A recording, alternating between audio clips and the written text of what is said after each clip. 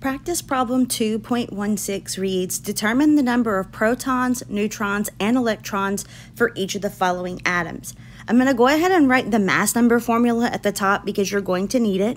So mass number equals the number of protons plus the number of neutrons in the nucleus of an atom.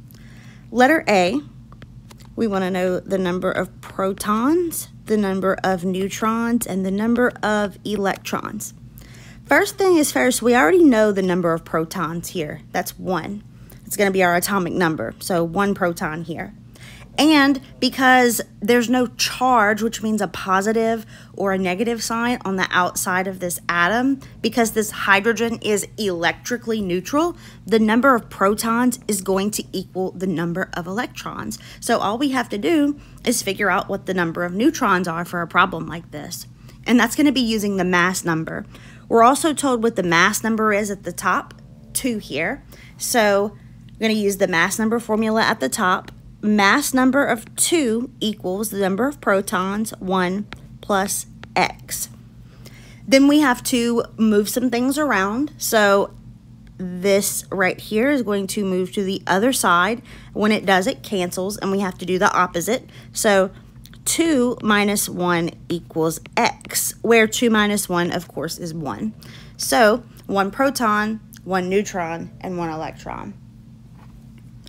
Letter B, protons, neutrons, and electrons. Once again, we are told the number of protons. We're told that through the atomic number, and that's going to be 13.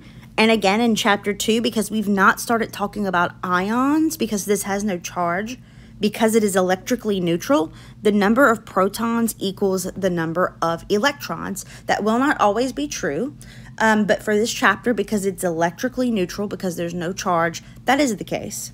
Lucky for us. We are told what the mass number is here. It's 27. So we're going to use our mass number formula at the top. 27 equals the number of protons plus the number of neutrons. Once again, we need to get x by itself, so we move this to the other side. It cancels, and we do the opposite.